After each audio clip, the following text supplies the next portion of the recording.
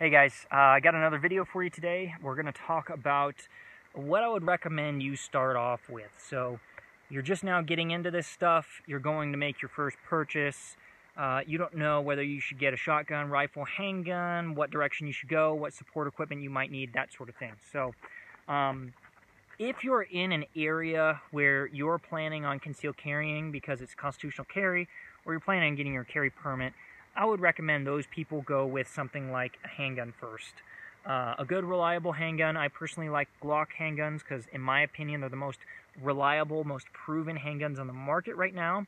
I recommend going 9mm. I'm not going to get into the caliber debate, but Billy Birdzell has a really good video where he goes over a bunch of the different studies that have been done throughout history, the corruption surrounding some of them, but also the real data around those as far as the effectiveness of the 9mm round. Also, there's plenty of independent testing done on that. I believe Lucky Gunner out of Utah has done some testing on longer range application of handguns, like 100 yards. What kind of terminal ballistics are we looking at?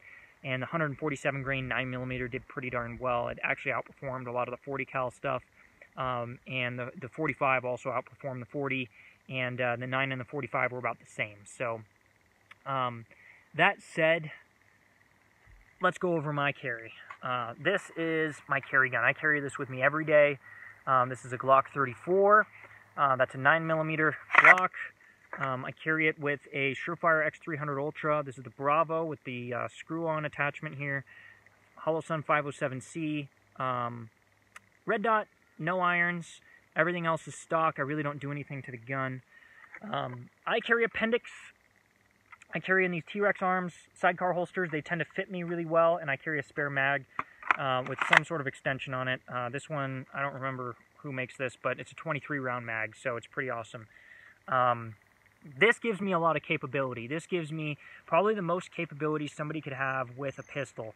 Does that mean you have to go out and buy the biggest gun you can find? No, but something like a 5-shot snub-nose revolver with a really short sight radius that's a little snappy, that's very limited on ammo, harder to reload and things like that, is going to be more difficult for me to be proficient with. So I rather carry something that's a little bulkier, a little heavier, but be something that's worth it for me. That if I were in a shooting or in a gunfight, that it would be something that I am comfortable with, that I know would give me all the capability I would want out of a pistol.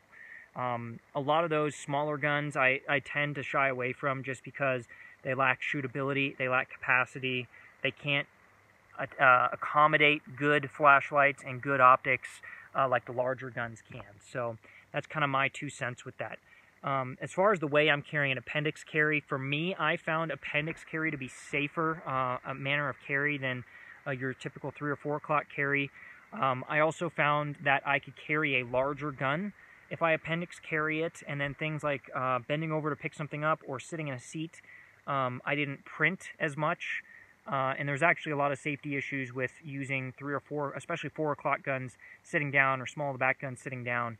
There's also some defensive tactics issues as far as defending those pistols. So if somebody finds out you are carrying a gun and tries to take it from you, it's a little easier to defend an appendix carry gun than it is something in the 3 or 4 o'clock.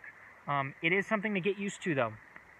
It is a lifestyle change, and especially on a gun that size, you're going to notice it, and you get used to it after a while. And for me, it's my lifestyle choice and my choice on what gun I choose to use. So that's why I chose to go with that.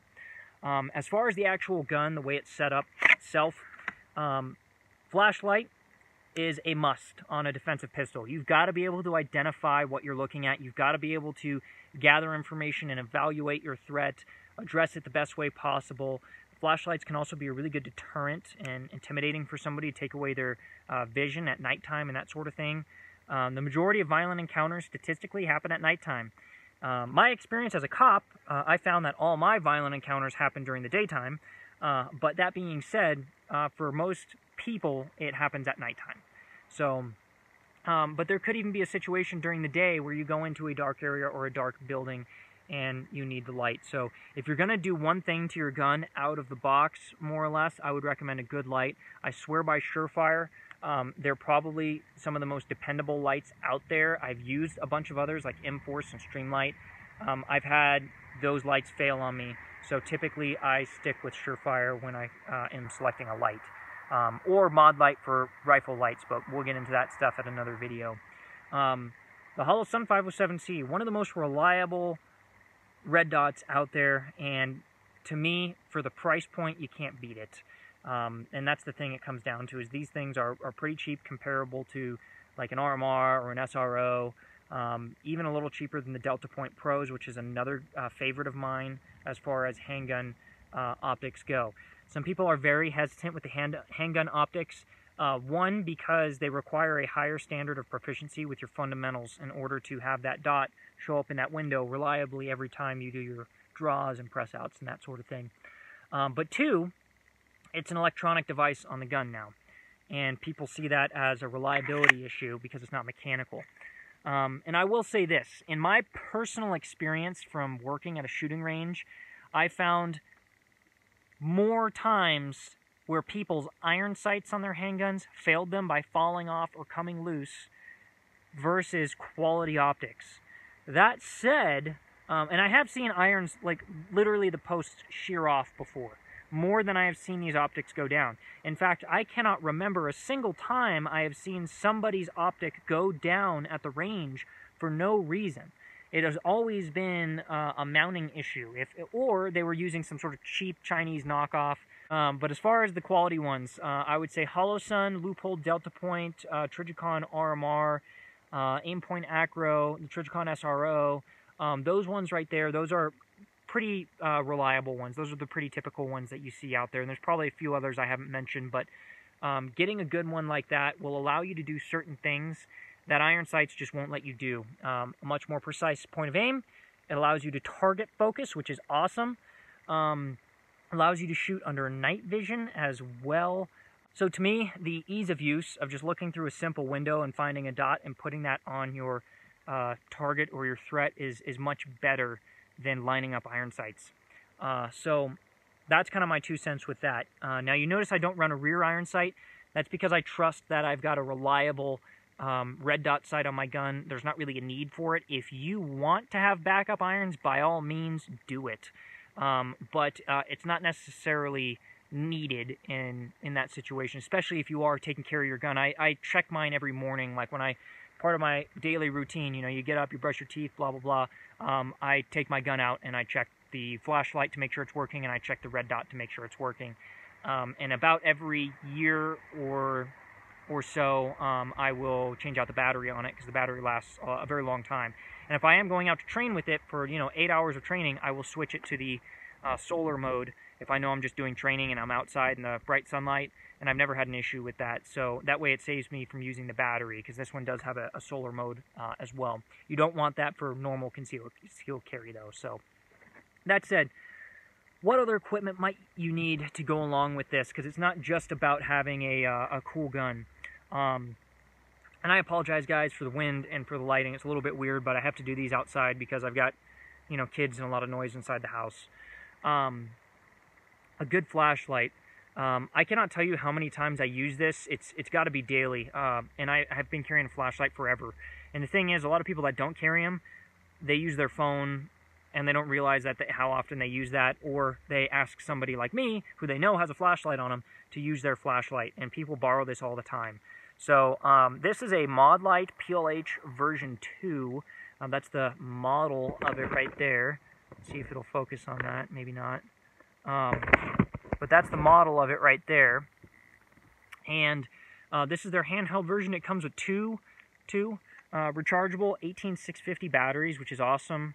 It's got a great performance to it, and I bought this little clip and this little ring thing so I can do stuff with it. So I scan around like this and then flip it around, and then you can grab your gun, and I can still have it without dropping it. I can still retain the light. So allows me a little bit of capability. That's kind of a funny little thing, but yeah, the switchback. So, but yeah, that's my light. Another good thing I would recommend for everybody to carry is a good knife. This is a Kershaw. This is one of the Emerson edition knives of theirs. I don't know the exact model, but these are so useful, obviously, every day, having a good knife.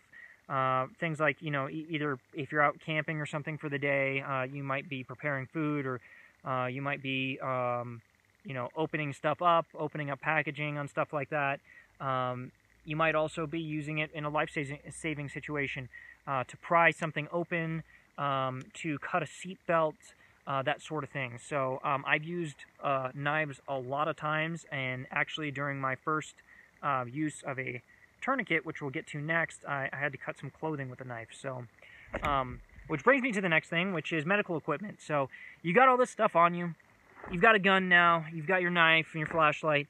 You're more likely to need medical equipment than you are to need weapons, just statistically speaking. So, because there's things like car accidents, people falling, factory incidents where somebody at work, tries to catch something with their legs and ends up stabbing themselves in the leg inadvertently. So, stupid stuff like that happens all the time.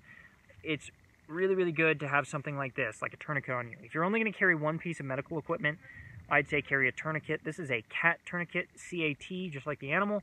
It stands for Combat Applications Tourniquet. It does an awesome job. I also like the soft T tourniquet, the wide ones. And admittedly, I like the RATS tourniquets, even though there's a lot of controversy that surrounds them. But whatever you decide, just make sure it's a quality one. It's not some cheap knockoff one. Get one of those, the CAT, the soft T wide, or the RATS tourniquet. Those are my 3 recommendations for tourniquet. There's a few other out there that I know of are good, but to be honest, I don't remember the names right now. But this is something I would carry every day. I usually just stick this in my back pocket. Some people put these in the waistband. Some people, put them wherever else. So yeah, guys, that's kind of a little bit about concealed carry. And like, for those of you who are going to get into that, what I would recommend, something like this gives you a lot of capability. If you're looking for something smaller but similar to this, look at the Glock 19, because it can accommodate pretty much all the optics on the market and accommodate the same flashlight as well. And if you are looking for something more thinner than that, the Glock 43X or 48 is my recommendation. There is a company that makes aftermarket mags. I've heard mixed things about, but they carry like 15 rounds. A little harder to get a reliable flashlight for those guys, and optic options are limited on it, but Holosun does make one for it. And then again, the other support equipment I would say for starting off, if you don't have anything, is a good flashlight. I recommend Surefire or Mod Light. Rechargeable would be a preference. A good knife to work with, and a tourniquet.